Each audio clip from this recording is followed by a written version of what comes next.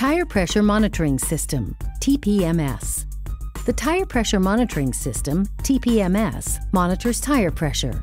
A check tire pressure warning message will appear in the odometer, and the low tire pressure warning light will illuminate when one or more tires are low on pressure and air is needed.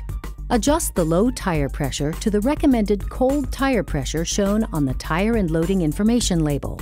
After tire pressures are adjusted, drive the vehicle at speeds above 16 miles per hour. The warning and indicator light will disappear. If the low tire pressure warning light flashes for approximately 1 minute and then remains on after you turn the ignition on, the TPMS is not functioning properly. Have the system checked by a Nissan dealer.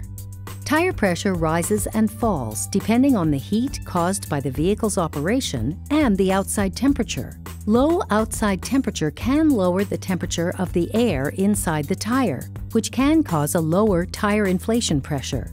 This may cause the low tire pressure warning light to illuminate. If the warning light illuminates in low ambient temperature, check the tire pressure in your tires.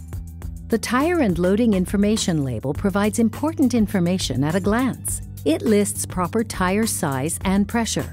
It also lists the maximum number of occupants for your vehicle and its maximum load capacity. Please check your owner's manual for the location of the tire and loading information label on your vehicle. A final note, the tire pressure monitoring system does not detect a sudden drop in tire pressure, as with a tire blowout, and it is not a substitute for proper tire maintenance.